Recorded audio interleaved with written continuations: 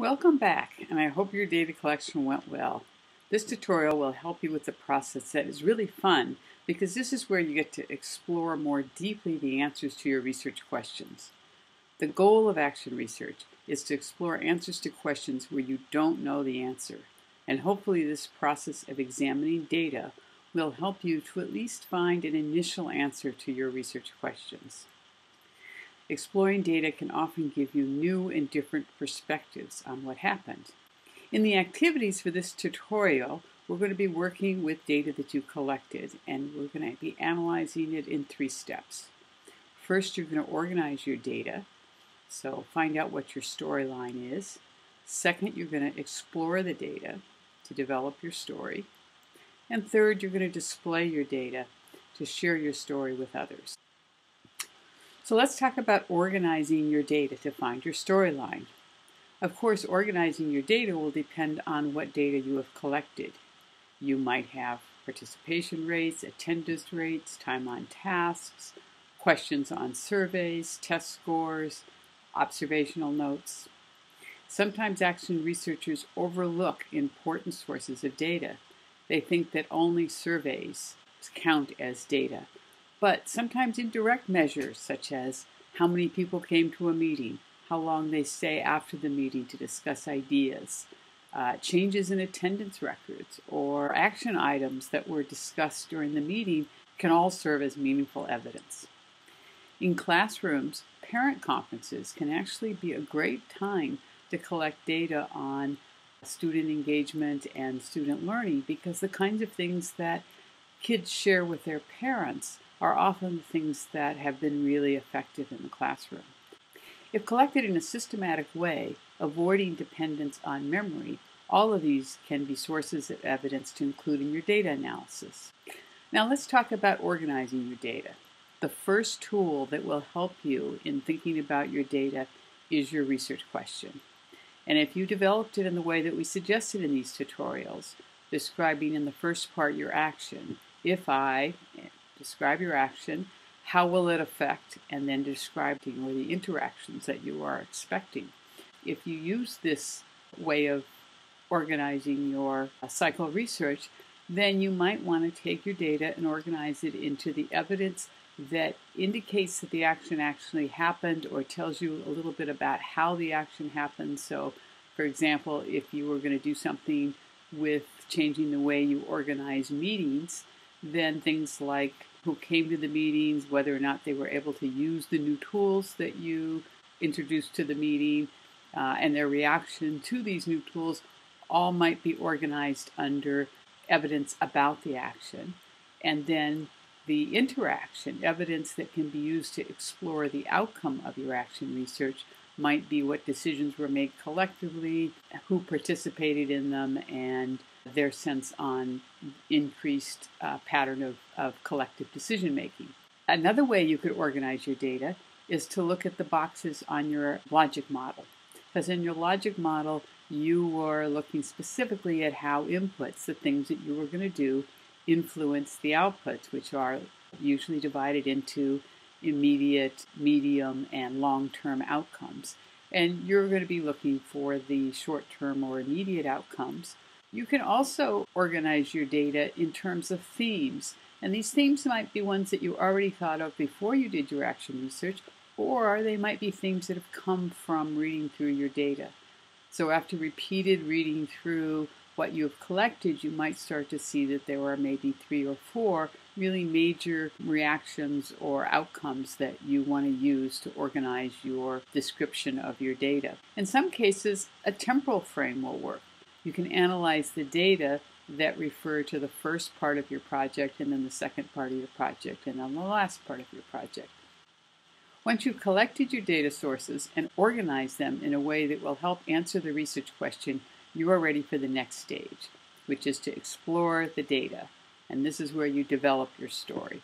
In order to have research findings, you have to do a great deal of looking. Looking means that you don't just read the data once, but that you read it over and over again, searching for patterns, for relationships, for ideas on how to condense it so that others can better understand it. Analyzing data is a bit like a treasure hunt. You might find something that leads you to a really valuable insight. Your data forms, your knowledge of research methods, and your resources, especially in terms of time, will all influence how you analyze your data.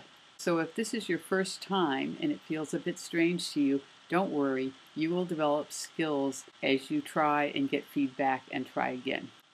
Something all researchers have to keep in mind is that resources are always limited. In this case, the resource we're talking about is time. We don't want you to design a plan that is going to take so many hours that you won't be able to complete it. So it's important to consider the scale of the analysis as you're trying to decide how you're going to approach the data. If you want to do something that is more detailed and you have a lot of data, one of the things you can do is sample the data. So you don't have to analyze all the data. You don't have to explore all the topics that you collected data on. You can decide which are most important, and you can sample which data you want to analyze. All of these will help you keep your research analysis at a manageable scale. However, there's one thing that's essential when you do research of any kind, and that is researchers are extremely careful about the process as they are doing the analysis of data. They record every decision and detail in the process.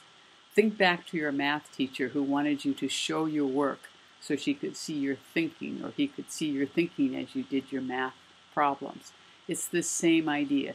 We want to see the process that you went through.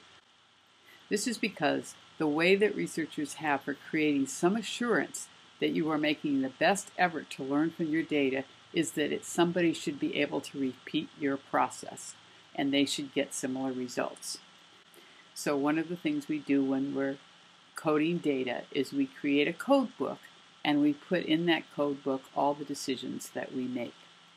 Now, teachers will find that they've already been using a code book. When teachers go to assess student learning, they often use a rubric. So the code book is much like a rubric for helping you be consistent about your analysis. Sometimes the data analysis is straightforward. For example, the number of people who respond yes on a survey is easy to compute, and we assume that another person with good math skills is going to come along and they would have exactly the same number. But if you're trying to make sense of students' written responses about what they learned, say, in a project-based activity, then the activity is a little more difficult. But there are lots of ways to simplify the task. For example, you could decide on what responses you are looking for, and then you could code the presence or absence of those responses. Sometimes coding a part of speech can help you understand the data. For example, if you were looking for increased collaboration, you might look to see if they use collective pronouns or individual pronouns to describe their learning. Technology can also play a role in helping you understand or visualize the data that you might otherwise miss. So using a program like Wordle or any program that does word frequency, you can look at the kinds of words that students use in their writing, and you can also compare individual patterns with whole class patterns. So this can be a way of starting to understand what the content is in the data that you are analyzing. The really creative aspect of action research is that you're free to develop your own methods of analyzing the data. As long as you share what you did and a reasonable person sees the value of the analysis, you can find your own measures. Of course, it is important to share your research design and analysis plans with others because they might be able to see either the benefits or the pitfalls of the methods that you have selected.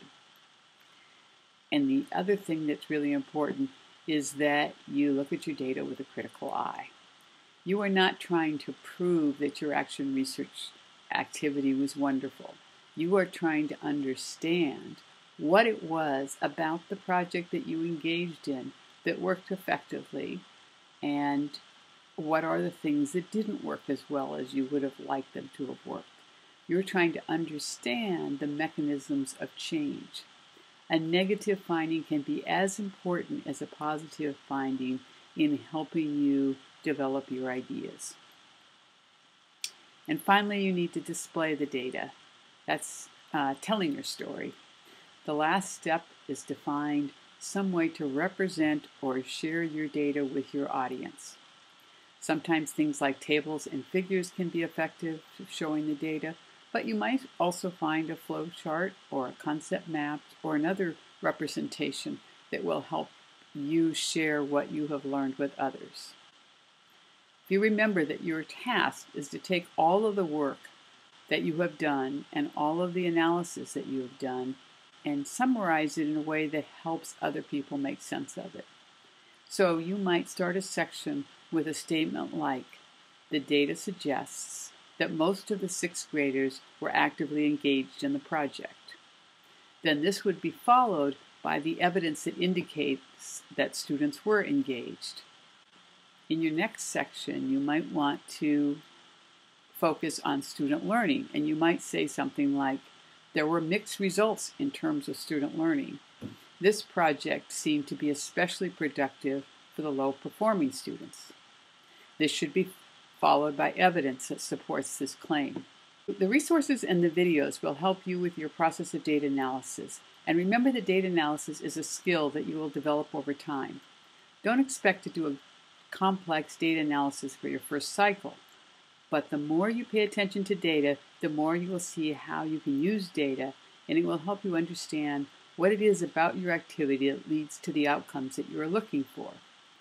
Doing action research helps you develop your own theories of learning and theories of change. And as Dr. Whitehead likes to point out, action researchers are living their theories as you are constantly engaged in a process of exploring what factors influence change. Next time we'll focus on reflection, so I'll see you back for tutorial 9, and we'll talk more about how you learn from reflecting on your action.